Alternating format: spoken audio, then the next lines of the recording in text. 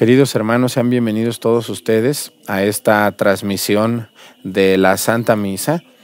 Vamos a pedir en esta misa por las siguientes personas. Son muchas, pero prefiero pedir al principio de la misa y no a media misa para no distraerlos. Todas estas intenciones las hemos tomado de todo lo que va llegando en YouTube. Son demasiadas. No podemos ponerlas todas un día en el que se pide, pero todas las intenciones que estén ahí las vamos a tomar para ponerlas aquí. Vamos a pedir por las siguientes familias: Verano Quiroga, Santa María Pérez, Romero Verelas, Cerrato y Soto, Franquis Rojas, Valdés, Ponce González, Olasco Alcaraz, Manzano Franco, González Durán, Nieves Cortés, Díaz Aguilar, Moreno Vélez, Chávez Estrada, Granillo Agramonte, Zavala Cruz, Hernández Barranco, Bañuelos Vázquez, Sánchez Silva, Gutiérrez, Navarro González, Méndez Acevedo, Familia Pérez, Santiago Ávila, Silva, Santiago Landa Hernández, Conde Sánchez, Vargas Torralbo, González Vargas, Herrera Vázquez, Herrera García, Rodríguez, Monroy Ortega, Vilón Gómez, Trujillo Ayala, Cruz Ruiz, Peña García, García Trujillo, Martínez Medina, Aguilar Hernández, Estrella Castillo, Aviña Estrella, López Barajas, Granadeño Vélez, Gómez Granadeño García, Camasca Valenzuela, Suárez Calderón, Camasca Ventura, León Toledo, Patiño Solís, Loza Torres, Hernández Gómez y López, Ortiz Guerrero, Guerrero Ocampo, Hernández Ortega, Hernández Cruz, Rodríguez Acuña, Rodríguez Tun, Torres Soto Marín, Aguilera López, Tellos Juárez, Salas Mendoza, Mendoza Aburto, Rivera, González Cepeda, González López Cepeda, Bernal y Bordón, López Flores, López Inda, Esteves Martínez, Esteves Olivares, Martínez Alfaro, Meléndez Mancera, Araiza Avedano, Mendoza Vallejo, Aguirre Méndez, Fragoso Dorado, Rodríguez Romero, Méndez Alvisuris, Arraiza, Ávila Guzmán, Chávez Estrada, Jiménez García, Orozco Reyes, Servín Rosas, Sánchez Servín, Ruiz Rodríguez, Garita Hernández, García Tafoya, Martínez Méndez, Gómez Benítez, Guerra Gallegos, Díaz Ramírez, Monroy Guerrero, Méndez Monroy, Linares, Ávila Lomas, Medina Lomas, Zamora Montaño, Zamora García, García Moreno, Pérez Cabrera, Hernández Valderas, Hernández Serrano, Hernández Aguiñaga, Hernández, Nieves Hernández Delgado, Contreras Morales, Luna, Sánchez Contreras, Sánchez Carreño, Silva Figueroa, Mendoza Aguilar, Santos Méndez, Abraham Castañeda, Verano Santa María, Montes Aguiñaga, Ortiz Mares, Ortiz Durán, Ramos Rendón, Guevara Martínez, Martínez Paz, Martínez Mesa. Y vamos a pedir por las necesidades de las siguientes personas, que son Felipe Hernández, Michelle y Doriviel, Lucía García, Juan, Carlos René, Carlos y familia, Victoria Allende, Jeffrey Katy, Daniel Edgar y familia, Domingo Miguel, Perla Pérez, Juan Medina, Fernando Agustín Ramírez, Ernesto Hernández, María Asunción Estrada, García Flores, Armendáriz, Luis Alberto Moreno, Edgar Alberto Moreno, Fernando Mario, Estela, Paola, Manuel, Jesús Antonio, Alba, Jesús Aguilar, Carmelita, Fabiola del Rosario, Andrea Marina, Jorge Elizabeth y Oscar Jiménez, Arturo Reynoso, Horacio Martínez, Gerardo Silva, Quiñones, Hilaria Ramos, Juan Oriostegui Linares, Mónica Alejandra Ortiz, Rafael González, Rafael García, David Zárate, Jorge Alberto y Carlos Daniel, Valdés González, Paola y Erika Mendoza, Concepción Herrera y Edith Moreno.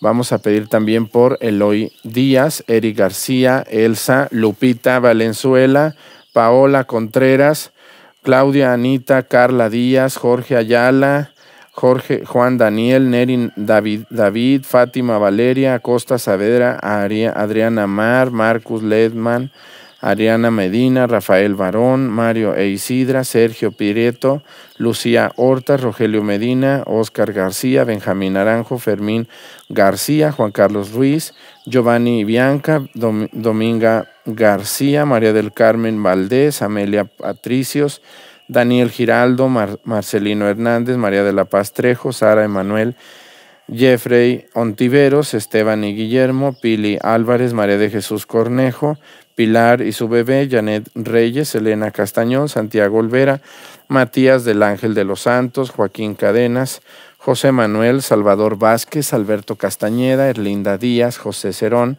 Rodolfo Solís, Pablo Rodríguez, Abel Guzmán, Clotilde Díaz, Alicia Cristian, Marcos Abraham, Laura Barrales, Leo de Garia Estrada, Sergio Andrés Meneses, Miguel López, Esperanza Chávez, Josefina Martínez, Emil Manuel López, Daría y Bernarda, Marco Tulio Martínez, Eduardo Rodríguez, Senorina Castañeda, el padre Honorio Santana y Alejandro Guadarrama, Horacio Martínez, Miguel Ángel Herrera, Daisy Javier, Alex Barroc, Fernando Mellado, Luis Gómez, Hilda Cruz, Elsa Chinchilla, Marco Antonio Luna, Ricardo del Toro, Manuel Guadalupe, Hugo, Jonathan y Antonia, Estancia Muñoz, Jaime y Gloria Reyes, Sara Julián, Virginio Alfaro, Rubén Santiago, Cirilo, Isaac García.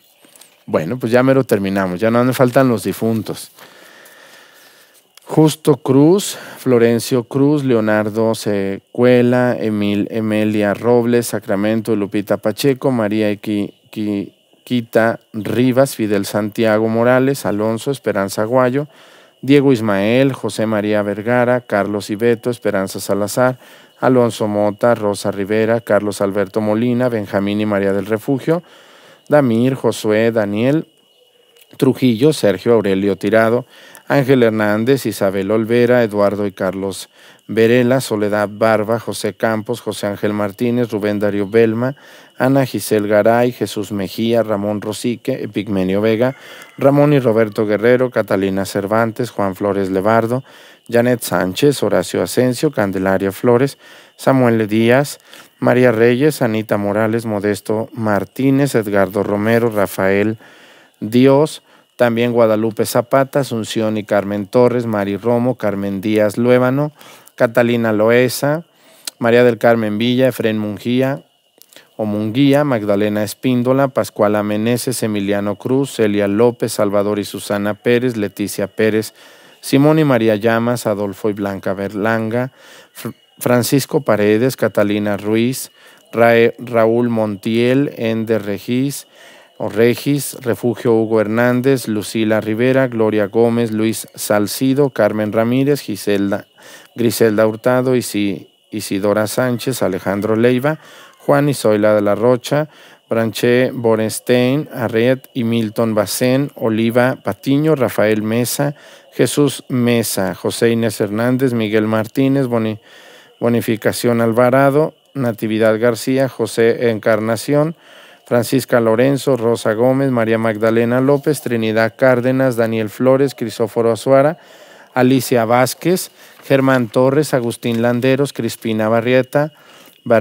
Juan y Camil, Tere Ruiz, Consuelo Romero, Uriel Peña, Lady Cervantes, Carlos Hernández, Rafael y María Moncada, Isaac y Juan Carlos y Juana González, Elvia Vázquez, Octaviano Aguilar, Galdino Amador, Amelia Medina, Anaí Cicio, Tere y Rubén Cruz, Santos Rodríguez, Jerry Navarro, Cleofas Panduro, Eloísa López, Aldalberto Galeana, Santos Rodríguez, María Isabel y Damián Emerita, José Luis Palacios, Graciano Villegas, Antonio Rodríguez, Carlos Rosas, Anel Martínez, Emelia Sánchez, Carlos López, Leopoldo Guevara, Roberto Reyes, Albertina Guzmán, Ricardo Domínguez, Arturo Espíndola, Roberto Victoria Nicolás, María Octaviana González, Joaquín Narváez, María de Jesús Reyes y Jacinto Flores.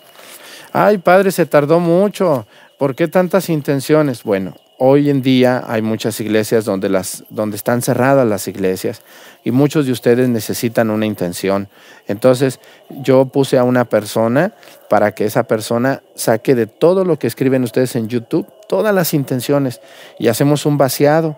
Entonces las vamos celebrando nosotros más adelantito, no el mismo día. Estas intenciones fueron de la semana pasada, pero yo tengo un deber y ustedes sépanlo, que todas las que ustedes escriban serán dichas para celebrar en este día 29 de abril. Mañana otras intenciones. Espero no se me cansen, o ustedes me recomiendan que no las diga. Escríbanme, por favor. Yo lo hago por respeto a ustedes y a sus difuntos. Vamos a iniciar nuestra celebración.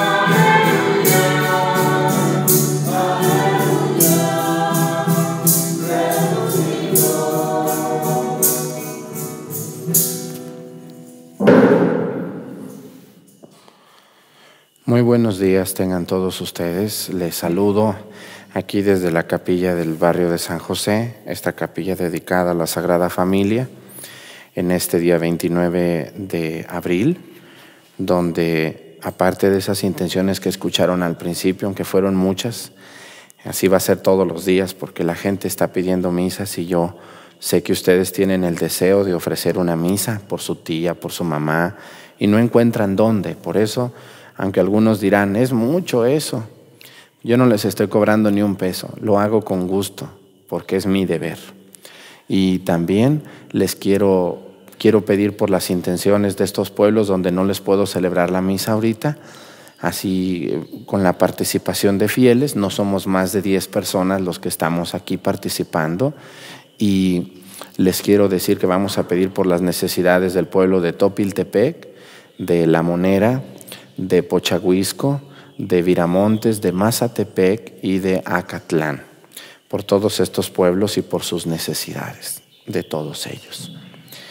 En el nombre del Padre, del Hijo y del Espíritu Santo, la gracia de nuestro Señor Jesucristo, el amor del Padre y la comunión del Espíritu Santo estén con todos ustedes. Vamos a pedirle perdón a Dios por todas nuestras faltas.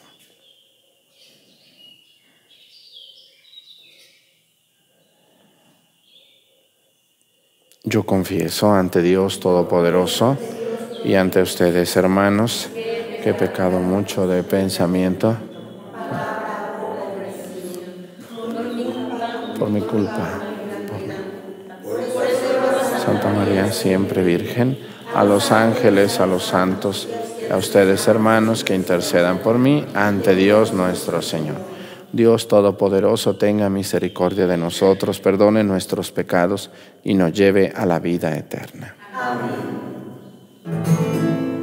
Ten piedad, ten piedad, ten piedad, ten piedad, Señor, ten piedad. Soy pecador, ten piedad. Ten piedad, Señor, ten piedad. Soy pecador, ten piedad.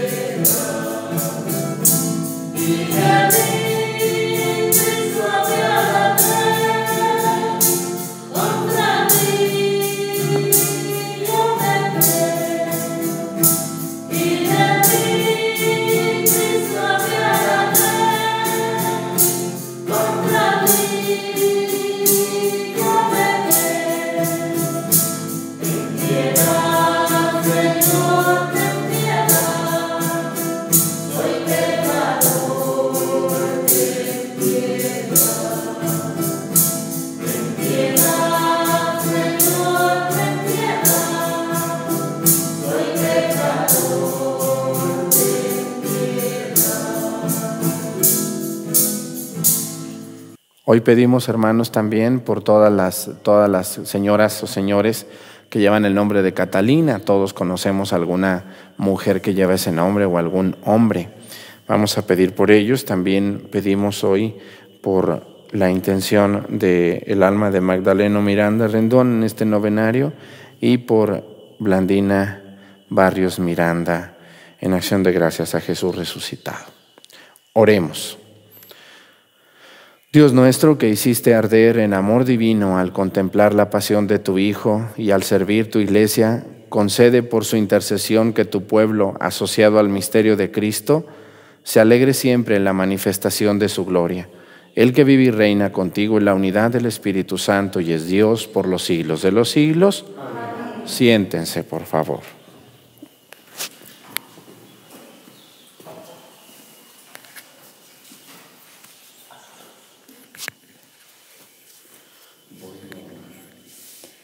Del libro de los Hechos de los Apóstoles. El mismo día de la muerte de Esteban, se desató una violenta persecución contra la iglesia de Jerusalén, y todos, menos los apóstoles, se dispersaron por Judea y por Samaria. Unos hombres piadosos sepultaron a Esteban e hicieron gran duelo por él. Entre todo, Saulo hacía estragos en la iglesia. Estaba en las casas para llevarse a los hombres y mujeres y meterlos a la cárcel. Los que se habían dispersado al pasar de un lugar a otro iban difundiendo el evangelio. Felipe bajó a la ciudad de Samaria y predicaba allí a Cristo. La multitud escuchaba con atención lo que decía Felipe, porque habían oído hablar de los milagros que hacía y los estaban viendo. De muchos poseídos salían los espíritus inmundanos, lanzando gritos, y muchos paralíticos y lisiados quedaban curados. Todo esto despertó gran alegría en aquella ciudad. Palabra de Dios. Te alabamos, Señor.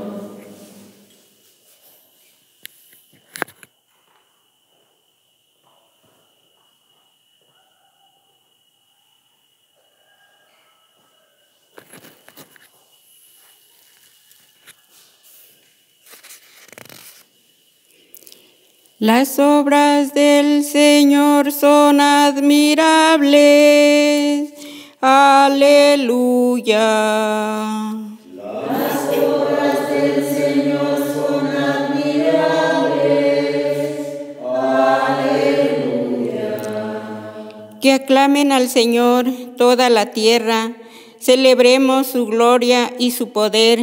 Cantemos un himno de alabanza, digámosle al Señor, tu obra es admirable.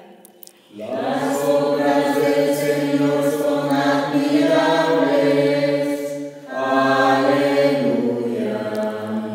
Que se postre ante ti la tierra entera y celebre con cánticos tu nombre. Admirables las obras del Señor, los prodigios que ha hecho por los hombres. Las obras del Señor son admirables. Aleluya. Él transformó el mar rojo en tierra firme y los hizo cruzar el Jordán a pie en junto. Llevemos pues eso de gozo y gratitud. El Señor es eterno y poderoso. Las obras del Señor son admirables. Aleluya. Aleluya, aleluya, aleluya, aleluya, aleluya, aleluya, el Señor resucitó. Aleluya, aleluya, aleluya, aleluya, aleluya, aleluya, el Señor resucitó. El que cree en mí tiene vida eterna, dice el Señor, y yo lo resucitaré en el último día. Aleluya, aleluya, aleluya, aleluya, aleluya, aleluya, el Señor resucitó. Aleluya, aleluya, aleluya, aleluya, aleluya, aleluya, el Señor resucitó. El Señor esté con ustedes.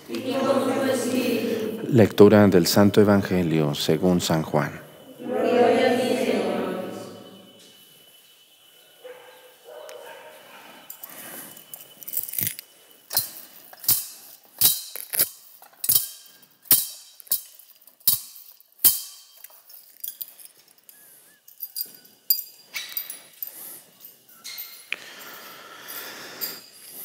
En aquel tiempo Jesús dijo a la multitud: Yo soy el pan de vida. El que viene a mí no tendrá hambre, y el que cree en mí nunca tendrá sed. Pero como ya les he dicho, me han visto y no creen. Todo aquel que me da el Padre viene hacia mí, y al que viene a mí yo no lo echaré fuera, porque he bajado del cielo, no para hacer mi voluntad, sino para hacer la voluntad del que me envió. Y la voluntad del que me envió es que yo no pierda nada de lo que Él me ha dado, sino que resucite el último día. La voluntad de mi Padre consiste en que todo el que vea al Hijo y crea en Él tenga vida eterna, y yo lo resucitaré el último día. Palabra del Señor. Gloria a ti, Señor Jesús. Siéntense, por favor.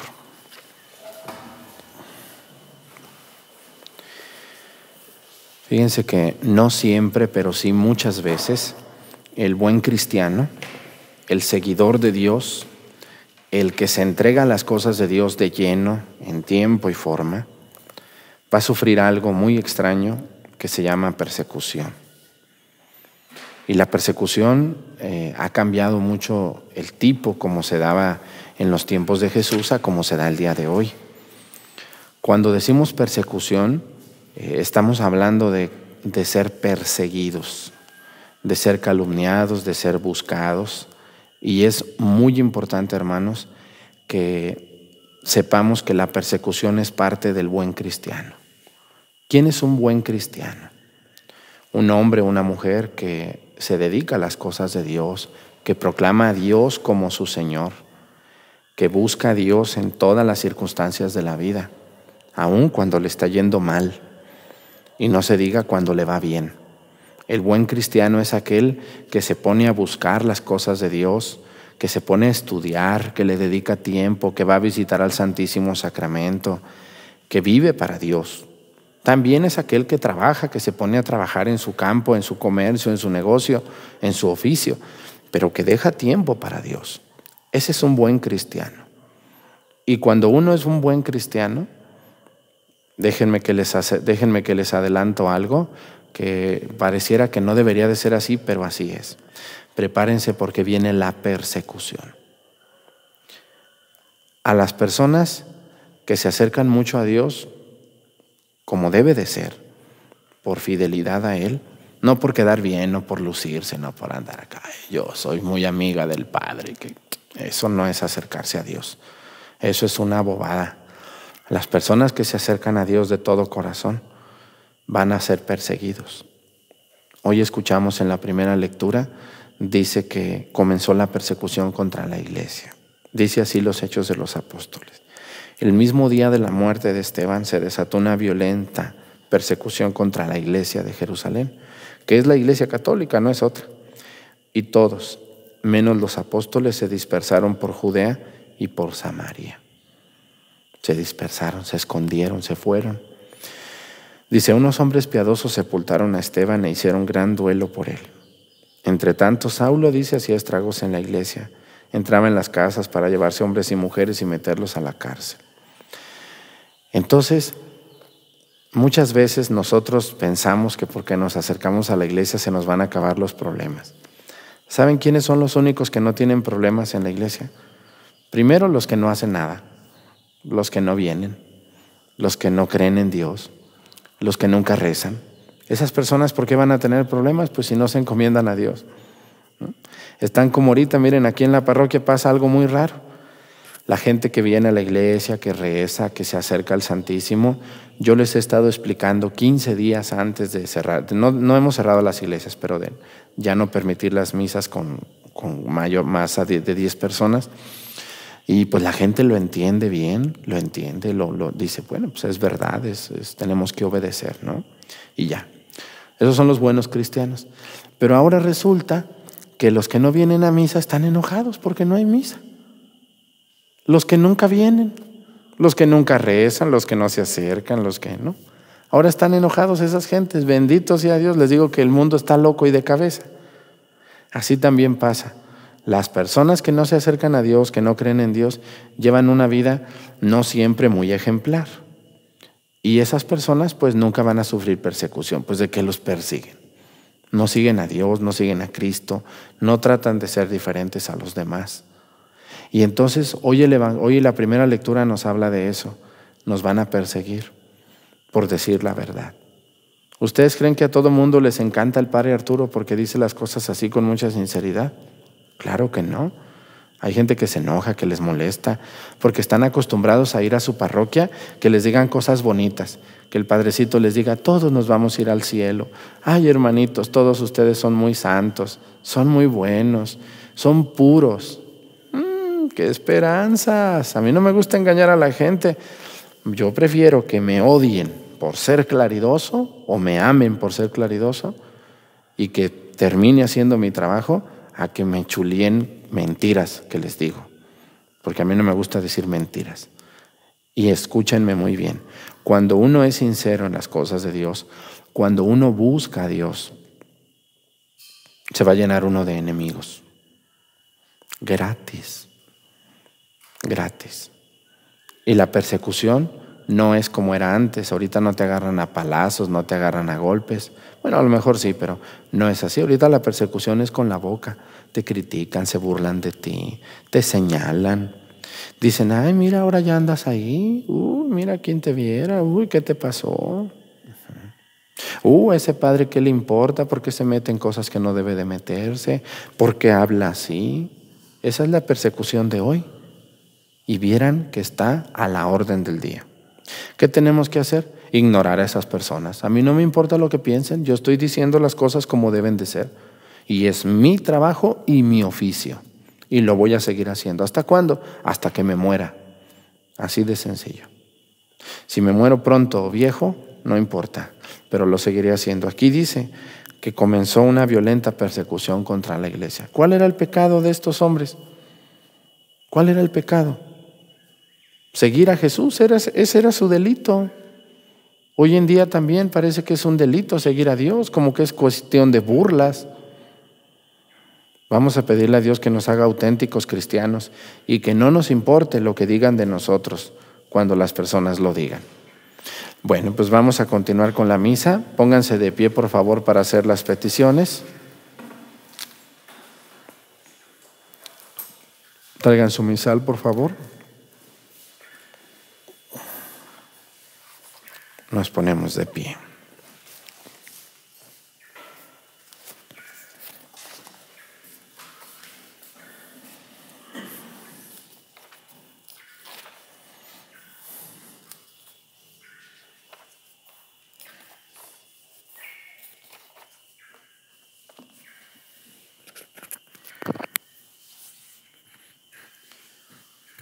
Invoquemos, amados hermanos, a Cristo, triunfador del pecado y de la muerte, que siempre intercede por nosotros.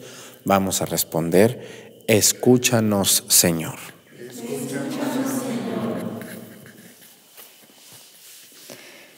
Para que Cristo, el Señor, traiga hacia sí el corazón de los fieles y fortalezca sus voluntades, de manera que busquen los bienes de allá arriba, donde Él está sentado a la derecha de Dios. Roguemos al Señor. Para que Cristo, amo supremo de la creación, haga que todos los pueblos gocen abundantemente de paz, que en su participación otorgó a los discípulos. Roguemos al Señor. Para que Cristo, el destructor de la muerte y el médico de toda enfermedad, se compadezca de los débiles y desdichados y aleje del mundo el hambre, las guerras y todos los males. Roguemos al Señor. Para que Cristo, el Señor, salve y bendiga nuestra parroquia y conceda la paz, la alegría y el descanso en las fatigas a los que hoy nos ha reunido aquí para celebrar su triunfo. Roguemos al Señor. Quiero pedir por todos ustedes que están viendo esta celebración y viviéndola desde sus casas. Les recuerdo que la misa es válida y pido por ustedes y sus intenciones. Por Jesucristo nuestro Señor. Amén. Siéntense, por favor, un momento, canto de ofertorio.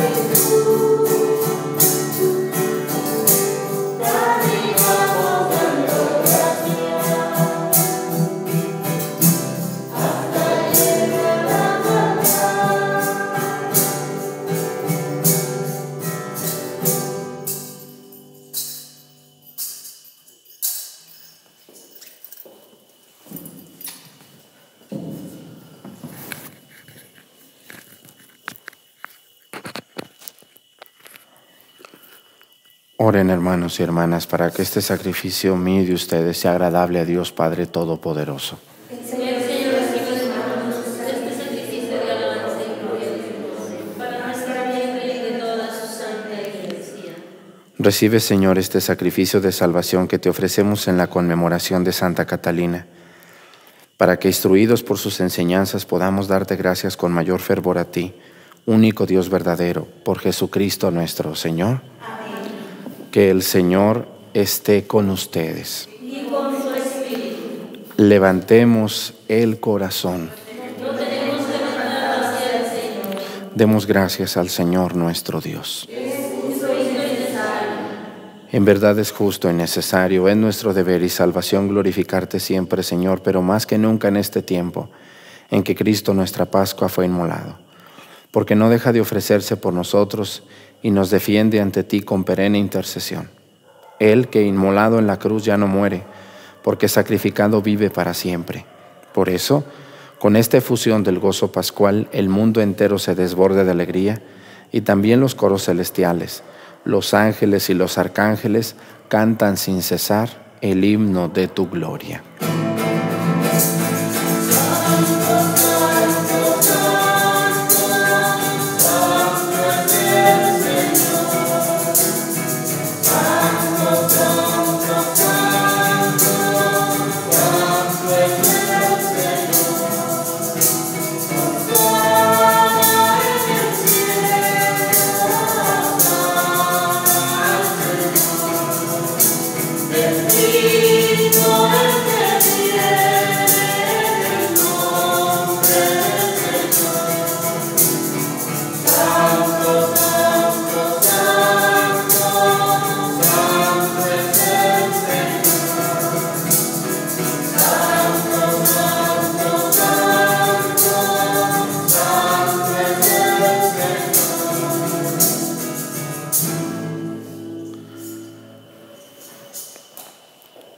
Santo eres en verdad, digno de gloria, Dios que amas a los hombres, que siempre estás con ellos en el camino de la vida.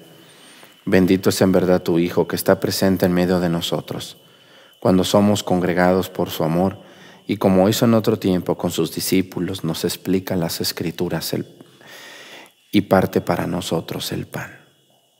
Por eso te rogamos, Padre misericordioso, que envíes tu Espíritu Santo, para que santifique estos dones del pan y del vino, de manera que se conviertan para nosotros en el cuerpo y la sangre de Jesucristo nuestro Señor, el cual, en la víspera de su pasión, en la noche de la última cena, tomó pan, te bendijo, lo partió y lo dio a sus discípulos, diciendo: tomen y coman todos de él, porque esto es mi cuerpo, que será entregado por ustedes.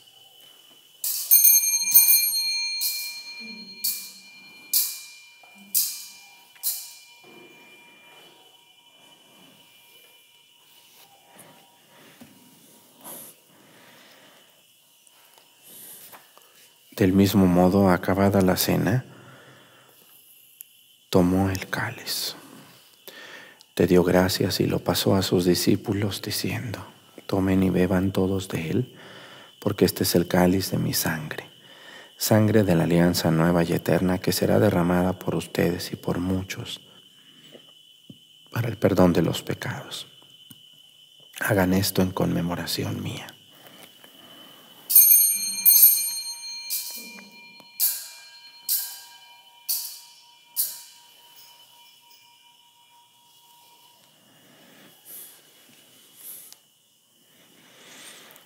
Este es el sacramento de nuestra fe. Anunciamos tu muerte y proclamamos tu resurrección. Ven, Señor Jesús.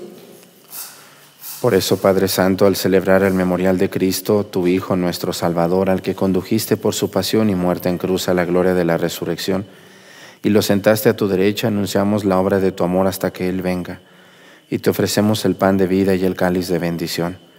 Mira con bondad la ofrenda de tu iglesia, en la que se hace presente el sacrificio pascual de Cristo que se nos ha confiado, y concédanos por la fuerza de tu amor ser contados entre el número de los miembros de tu Hijo, cuyo cuerpo y sangre comulgamos.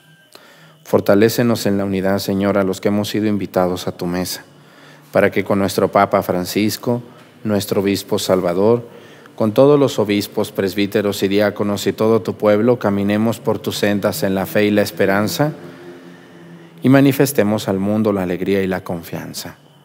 Acuérdate, Señor, de nuestros hermanos que se durmieron en la paz de Cristo y de todos los difuntos cuya fe solo tú conociste.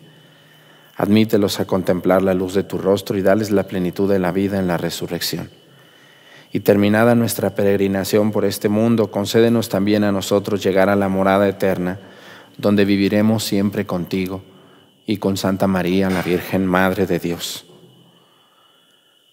con los apóstoles y con los mártires, y en comunión con todos los santos te alabaremos y te glorificaremos por Jesucristo, Señor nuestro.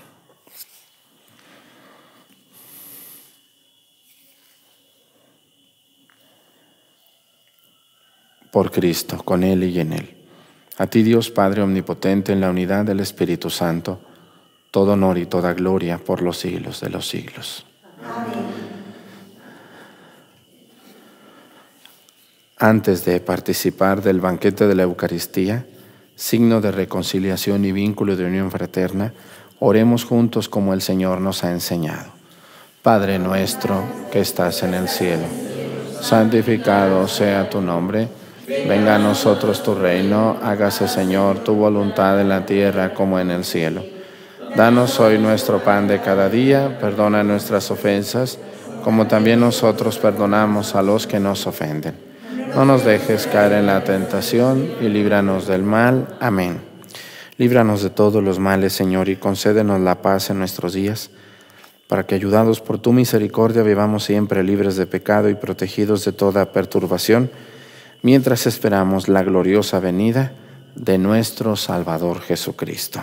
Tuyo es el reino, tuyo el poder y la gloria por siempre, Señor. Señor Jesucristo, que dijiste a tus apóstoles, la paz les dejo, mi paz les doy. No tengas en cuenta nuestros pecados, sino la fe de tu Iglesia. Conforme a tu palabra, concédele la paz y la unidad. Tú que vives y reinas por los siglos de los siglos. Amén. Que la paz del Señor esté con todos ustedes. Y con tu espíritu. Les invito a darnos un saludo de paz, una inclinación solamente al de al lado, sin darnos nuestras manos, por respeto. La paz con ustedes.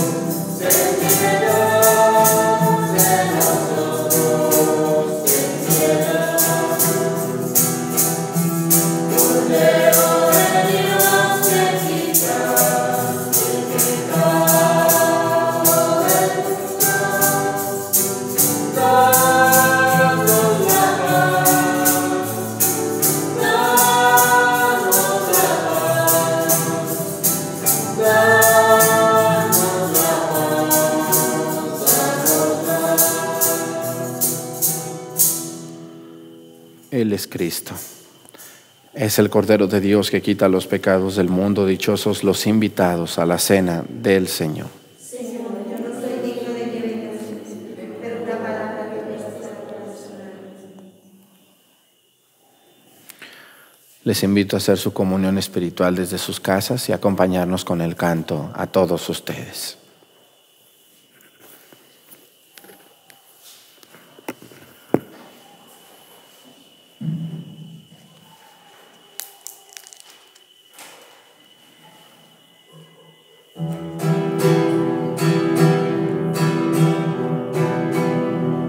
Así muy digno.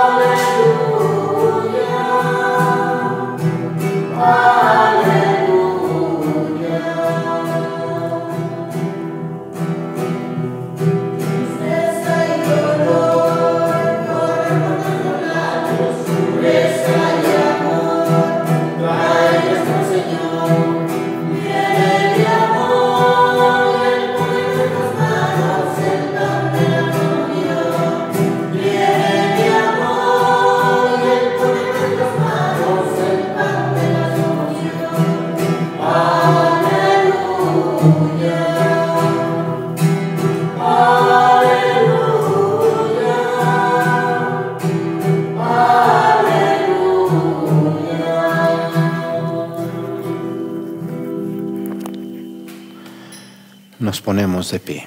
Oremos. Concede, Señor, la vida eterna a quienes has alimentado en esta mesa celestial, la cual sostuvo la vida temporal de Santa Catalina, por Jesucristo nuestro Señor. Amén.